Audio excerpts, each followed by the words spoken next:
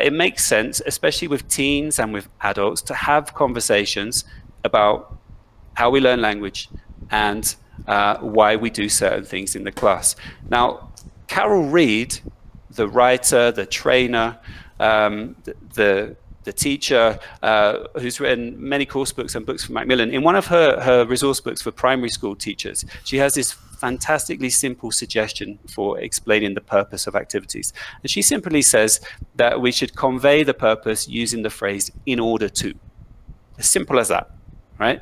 So if I tell my students we're going to read 3 news articles a week outside of class, articles from the web, I need to convey that purpose simply with a phrase with "in order to." So we're going to read those 3 news articles a week in order to improve your grammar, right? Or in order to deepen your word knowledge, or in order to build your confidence in reading authentic texts, right? And so we have this conversation so they understand why we're doing certain things in class. So as underwhelming as that might sound, that's the first step, okay? So key 1, conveying the purpose to our students in simple language so that they understand why we do the things that we do in class.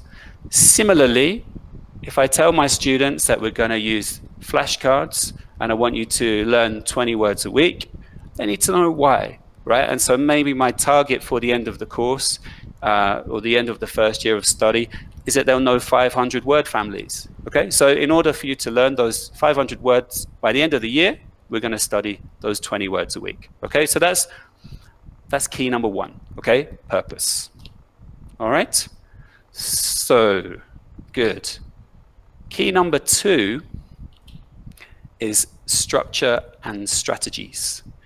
Now, research tells us that students are more likely to engage in a language learning activity if they feel that they are able to succeed, okay?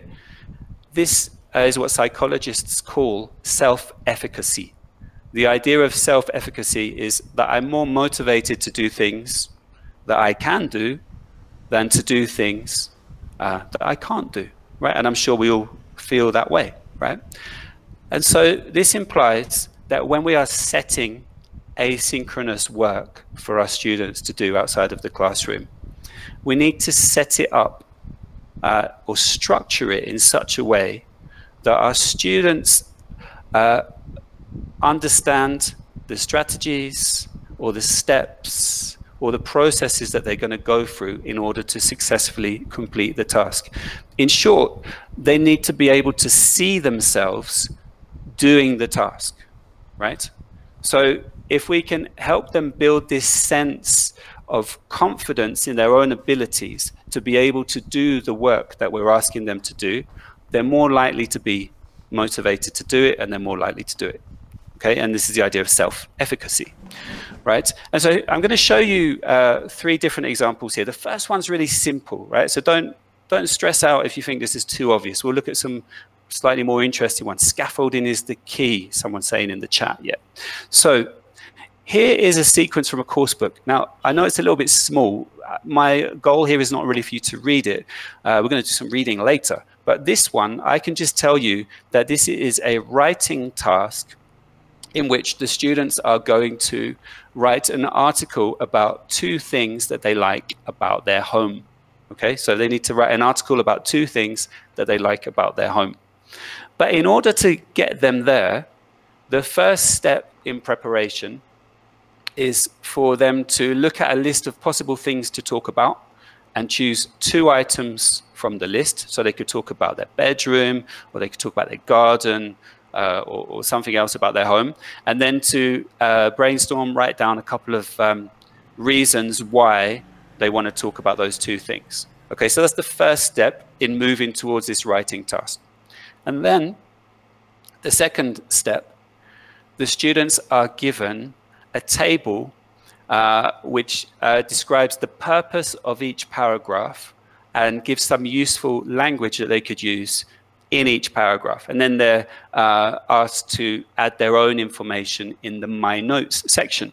So before asking the students to engage in this asynchronous writing task, possibly at home, before our next class, in class, we can go through this procedure carefully, working towards this kind of final target task. Like scaffolding, as you're telling me in the chat box. I was trying not to use too much jargon today, but yes, exactly that, right? Scaffolding. So this is one really simple example of how we can prepare students for success by making sure they understand exactly what they've got to do and providing structure to a task, right? Rather than just saying, I want you to write this article at home. I know none of you probably do that, right? But this is a very lovely example from a course book of how we can structure a writing task, okay?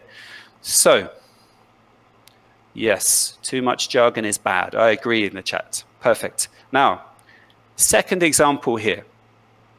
Right, now, so I talked about the importance of reading, and I mentioned the readers earlier. I'm not trying to sell these. I'm just using them as an example.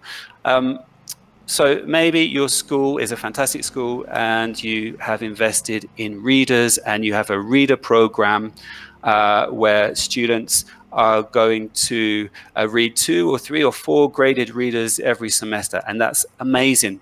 Good for you. I'm jealous, right? That's absolutely fantastic. For most of us, and particularly those of us that work in adult language teaching, any independent reading that we ask our students to do is likely to be web-based, right? We're likely to ask our students to go online. Maybe we help them find sources of articles, and we will have the students read 2, 3 articles from the internet, okay?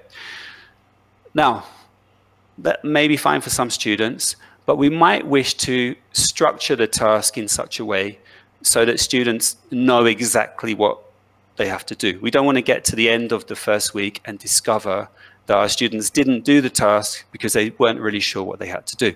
Now, one way that we can do this, and one really efficient way that we can do this, is through what are called reading procedures, right? And reading procedures are steps or lesson or pedagogical sequences, there we go again with jargon, sequences of activities which can be applied to any reading text, okay? And I am going to demonstrate, and you guys are going to do it with me now, a reading procedure, okay? So I just want to check that I've got everybody's attention. We're going to work together now on a reading procedure, okay? Everybody ready? Okay, so a reading procedure is a sequence that we can apply to any reading text, and it's going to reduce your lesson planning time, okay? Now, so everybody's saying yes. So 600 people saying yes. Okay, brilliant. So first stage in this procedure is to skim a text. Now, I imagine most of you are language teachers. When we tell our students to skim a text, what do they actually have to do? What does skimming involve? What does skimming a text actually involve? Tell me. For general understanding, yes, get basic info. Headings, okay, this is what I'm interested in. Somebody said reading the headings. Keywords, okay. So okay, it's difficult to really interact like this on a chat box, but let me give you my view. When I tell my students to skim the text, and I know there are different ways of doing this, I tell them to just read the content words. Quickly run your eyes over the content words.